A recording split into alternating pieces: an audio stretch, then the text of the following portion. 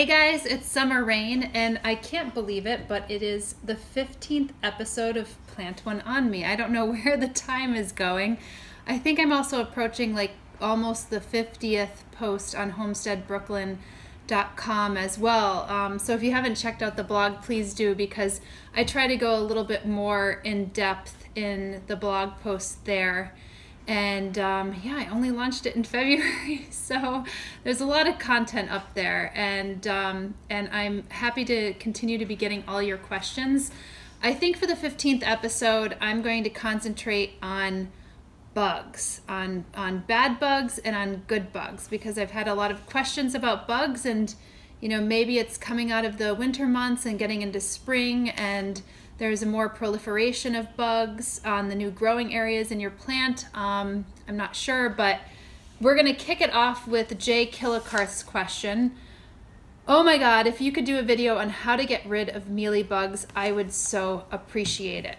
Okay, so mealybugs you may or may not have seen, because surprisingly, they are a cottony looking scale, a type of insect that it doesn't really move. Once it plants itself into a specific place, it just starts to suck the plant juices out. And you would think that they're very easy to see, and they are if you actually look at a particular plant, but they do hide extremely well, like in the crotches of the tree or the plant. They tend to like succulents as well. So I am nursing back a sick Hoya who it kept on looking a little shriveled. And I'm like, geez, you know, when a succulent is looking shriveled, or if a cacti is looking shriveled, oftentimes it just means you're not giving it enough water. So I didn't really look at the Hoya, so I just gave it a little bit more water. It is in south-facing window. And I looked a little bit closer, and I saw that eventually, like the following week, and then I saw that it had mealybugs. So again, these are these white cottony-like scale insects that could proliferate pretty rapidly onto a plant and just suck its juices out and make it look a little sad or sickly. And you know, you could take a little bit of hydrogen peroxide on a Q-tip and just clean them off with that, and they'll give you a little like orangey stain on the Q-tip. So if you have a small plant and a small infestation, I would encourage you to just do that, because what I'm about to tell you you may not like.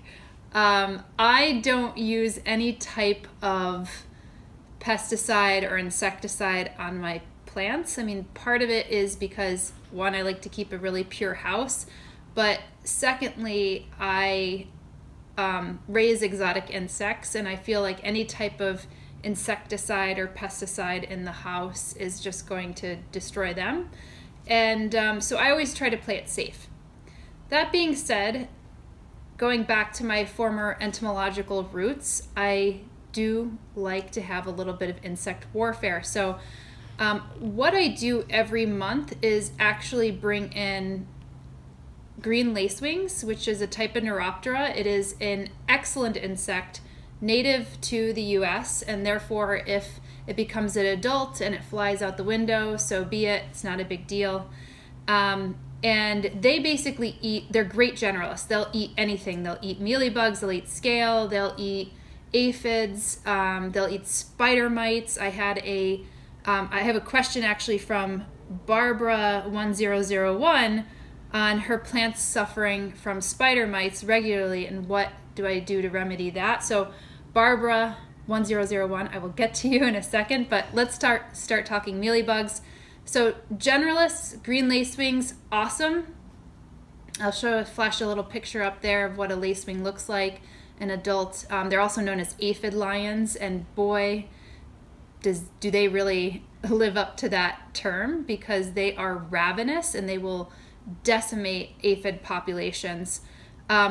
As far as aphids, I think that was a question that I had in a subsequent or a previous video. And what I do with aphids and most bugs in general is that I will take my hose and really spray hard. Like the best sort of ability for you to do that is spray hard with water first, And then I do a monthly delivery of green lacewings. I release them. I do I don't do the adults, but I get them in, I'll send you a link of like where I get them. I get them in this like, kind of like this grid. And then I basically release them on the plants, and they pretty much stay on your plants. And then they're kind of like my mini soldiers. So if I have a plant and I see an infestation, of course I'll pull that plant away from the other plants, but I don't kind of freak out any longer if something is infested with mealybugs or what have you, when I know that I have a lacewing delivery coming up. Secondly, so there's two things, just to summarize, because I think that was all over the place. To summarize, you could do a little hydrogen peroxide on a Q-tip if you have a small plant and you just want to dab it. And then I would say check it every other day, or check it weekly if you don't have a lot of time.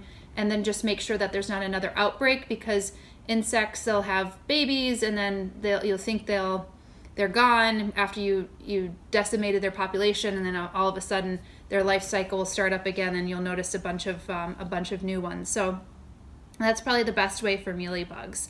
The other way that I have, and I had fun doing this, but I kind of just do green lacewings now, is mealybug destroyers. And they are, as their name suggests, destroyers of mealybugs. They're also called crips. And they look a little bit like a black ladybug. Actually, they are in the ladybug family. And you release them as adults. And I found that a couple different things. If you get the mealybug destroyers, don't wear white. They are attracted to white, and they will be attracted to you. Put them right near the general vicinity of where the mealybugs are, and they will go to town on those mealybugs. If you don't put them in the general vicinity of where the mealybug is, then they're probably not going to find it. And I do notice that mealybug destroyers, like ladybugs, are very much attracted to the light in the home, so they will flock to the windows. So I found when I got mealybug destroyers, again, one of the downsides, although I don't know if this is downside because I don't actually mind doing it, but in the morning you'll see a bunch of mealybugs on the windows, so I just literally take a little business card and I scrape them off and I put them back onto the leaves where I know the mealybugs were. But it's a lot of work. It'll take like a half an hour out of your day, which most of us don't have. So I would suggest lacewings. And I'm sure there are a lot of other pesticide options that you could do, but I personally wouldn't do them, so I'm not going to suggest you to do them, especially if you have animals or if you raise exotic insects. If you have children around the home, you might not want to spray that kind of stuff. I know that some people have used neem. I've used neem like once in a blue moon, but I just find that the insects, the beneficial insects, are the most effective. All right, hope that helps, Jay Killicarth. The next question is from Barbara 1001. My plants suffer from spider mites regularly. What remedy do you use for that? So oftentimes plants will get spider mites because there is a dry condition in the house and the plant might be struggling. So I had one plant in my house, actually two right now, that are kind of infested, or one had been infested with spider mites, one I'm working on. And it's my Sanchesia, which I've kind of really nursed back to health, and it drinks a ton of water. It's one of those plants, kind of like a Spathiphyllum wassilii, where if you don't water it, it starts to look really sad.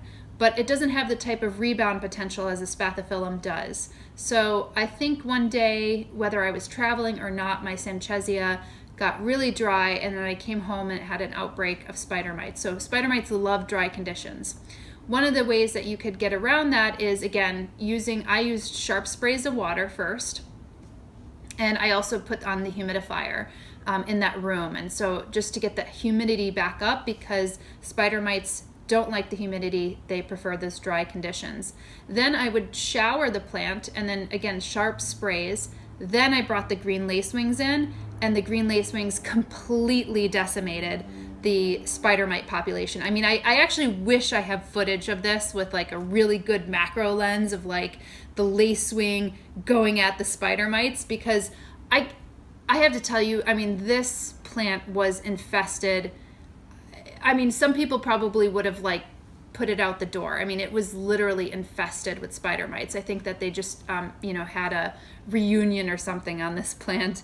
And I want to tell you that within 48 hours, the lacewings completely decimated the population of spider mites. And they were all very fat and happy, and then became adults afterwards and were flying around the house. So I would highly recommend, again, green lacewings, order Neuroptera, and also known as aphid lions. All right, Mrs. Cleric says, I would love to hear your remedy for gnats. Okay, gnats and fungus gnats in particular, I think, are the bane of a lot of people's existence, because I'm getting a ton of those questions. I'm sure, Mrs. Cleric, that you're not the first one to ask this question.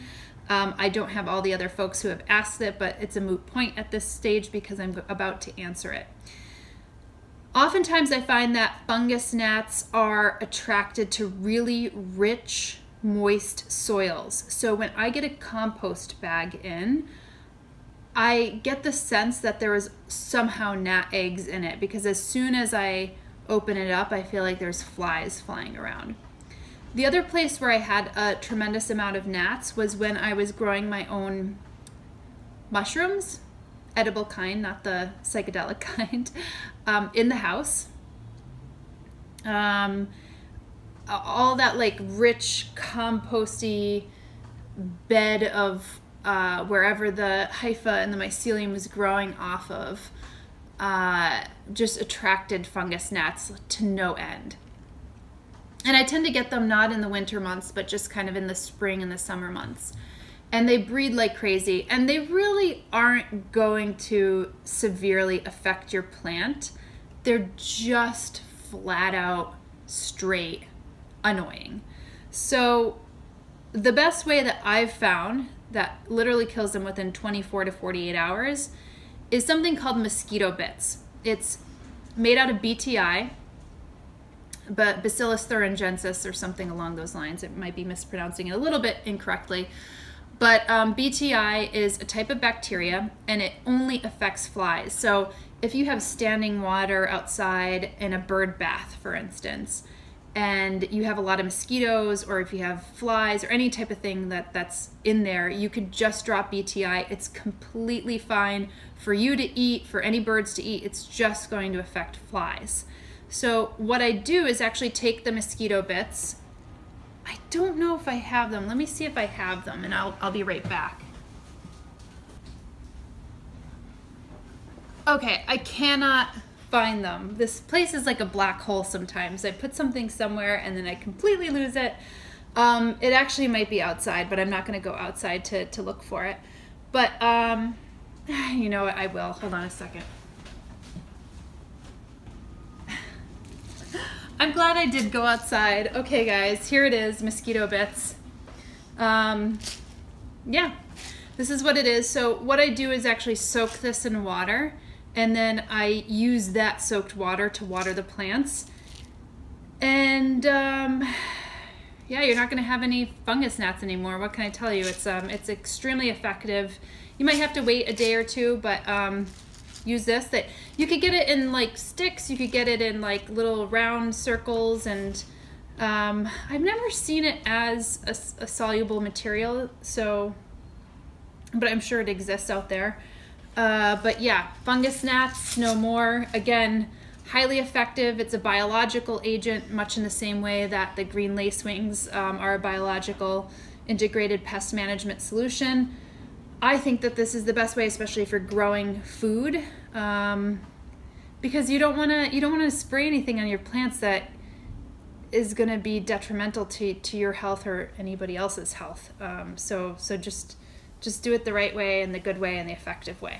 All right. Hope that's helpful.